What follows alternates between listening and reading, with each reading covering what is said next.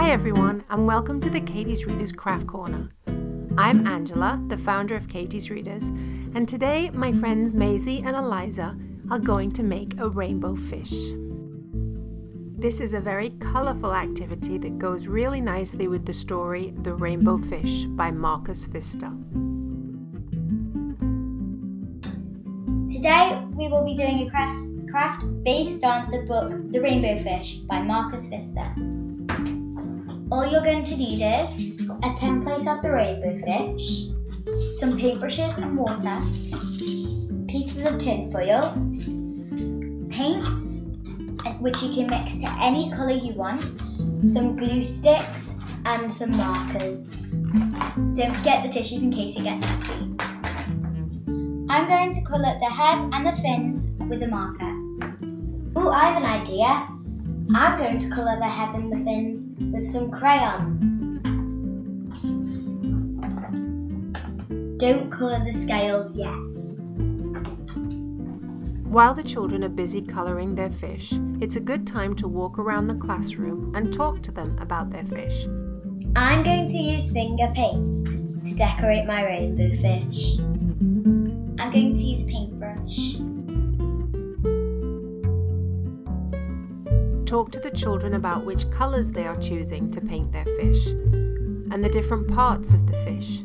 The fins, the tail, the scales, the eyes and the mouth. You can also talk about where the fish lives and how it gets around.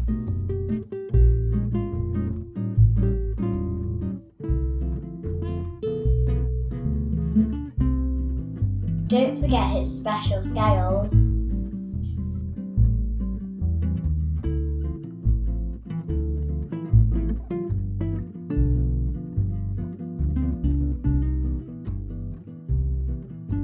You may want to test that the glue you are using sticks the tinfoil to the paper before you bring this craft into the classroom. Encourage the children to decorate the paper around the fish where the water would be, as Eliza has done here. Even though this seems like just a simple craft, the children are practicing many valuable skills here.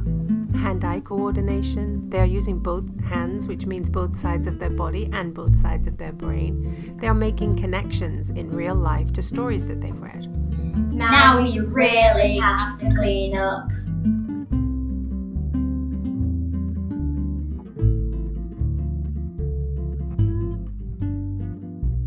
These videos are made for our Pass It On program. If you'd like to know more about Katie's Readers, visit our website at katiesreaders.org or find us on Facebook at facebook.com/Katie's Readers.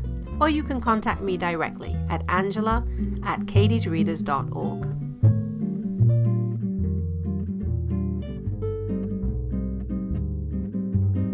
Don't colour the scales yet.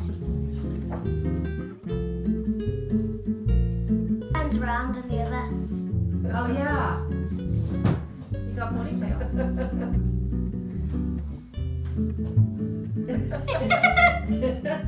This is like no shame. Okay, turn back around. Excellent.